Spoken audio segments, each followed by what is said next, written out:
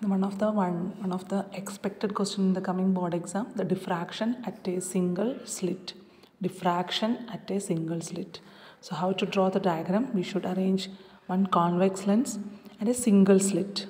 So diffraction at a single slit. So we are considering a single slit convex lens L1. S is our source. Then screen is arranged here. You can see first incident ray through the convex lens passing through the slit. Then it will be diffracted and joining the point L2. L2 is an inclined condition. L2 is another convex lens. The L2 is helped to focus this ray to the screen.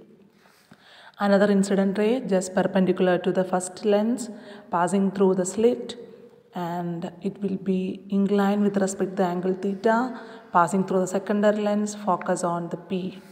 Then the third ray in the same way passing through the lens L1, then slit and inclined with the angle 2 focusing in the point P. So we just making perpendicular line of all these three rays. It's also helped to make the point Q. This image real and virtual. In between the distance is Y. Slit to screen distance is capital D. Small letter D is the width of the slit. Source, first lens, one slit. So this is A, this is B, and the middle point is C. Each and every ray inclined with an angle theta. Point P, Q. Lens L2 help to focus. Capital D, distance between slit and the screen. So you will get after this diagram, you can understand that plane wave front is formed here. Plane wave front. Slit width is A. Name of the slit AB. Monochromatic light is coming from the light source. Wavelength is lambda. So diffraction fringe pattern is absolutely obtained on a screen separated by the distance D.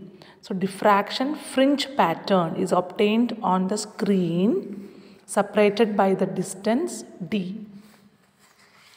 Slit AB is divided into two equal parts. You know, slit AB divided into two equal parts means A to C and B to C. Two parts, A to C, B to C.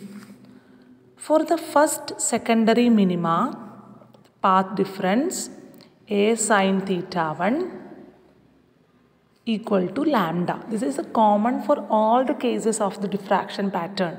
Path difference equation. A sin theta 1 equal lambda. A means slit width. Theta, how much it is inclined, lambda wavelength. So take the A in this side. A sin theta 1 equal lambda by A. Then secondary minima. First we should bothering about first secondary minima, then second secondary minima. A sin theta 2. Here A sin theta 1 equal to lambda. The second secondary minima, A sin theta 2 equal 2 lambda. So sin theta 2 equal 2 lambda by A. Similarly, nth secondary minima, A sin theta n equal n lambda. So first secondary minima lambda, second secondary minima 2 lambda, then n secondary minima n lambda. So sin theta n equal n lambda by A.